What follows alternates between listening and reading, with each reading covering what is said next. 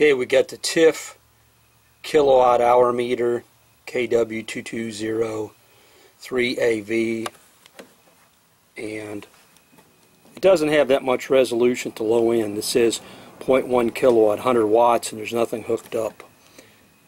This has got the 3 phases. Right now I'm using this as single phase. I'm just using one of the current probes and then the ground and one of the hots.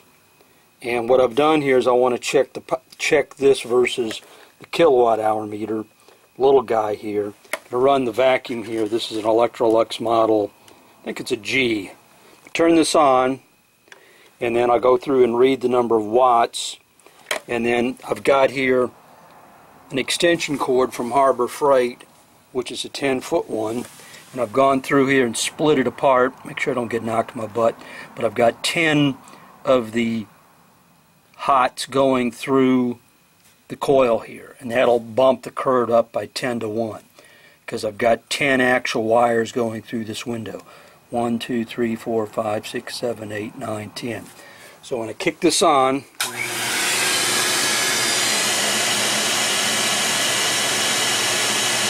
it's about 717 watts. 717 watts for the vacuum cleaner. Here it says about 7.8 kilowatts. So it's 10 times higher. Divide that by 2, you'd have 780 watts. Then you've got, say, 720 here.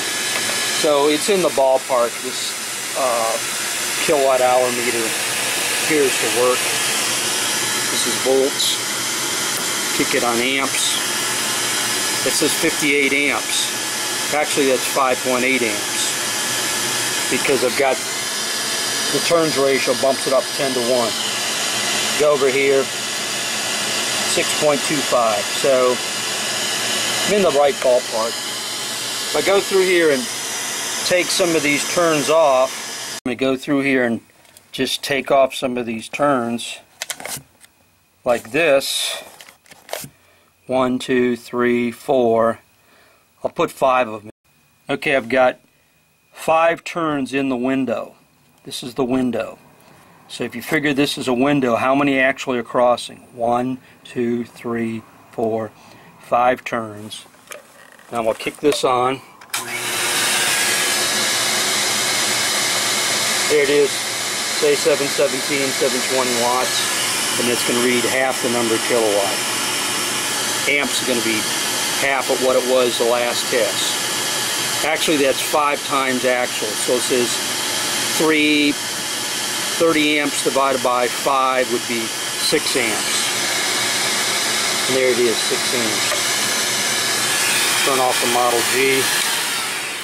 So what you can do measuring current, you can go through and wrap the conductor around the current probe to go ahead and make the reading read higher.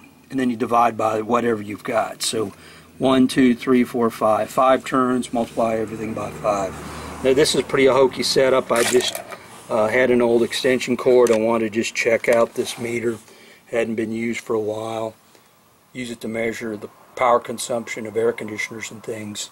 It's a 3-phase device. Amps, volts. It's got an output for a strip chart recorder. Kilowatts, kilowatt hours, cumulative. So you can let this run. It's got a battery backup, 9 volt. So if the power goes off, you retain it. This is powered by a wall wart over here. That's what you use that for. But when you're for 3-phase, you go through and hook this 2 on there and 3 along the actual wires, and then you've got 2 other probes that you hook on here. And the way this works, if the current's going down from the wall, input source like from the meter or the breaker, whatever, going to the load, you have the label side up. Otherwise it's going to read broken.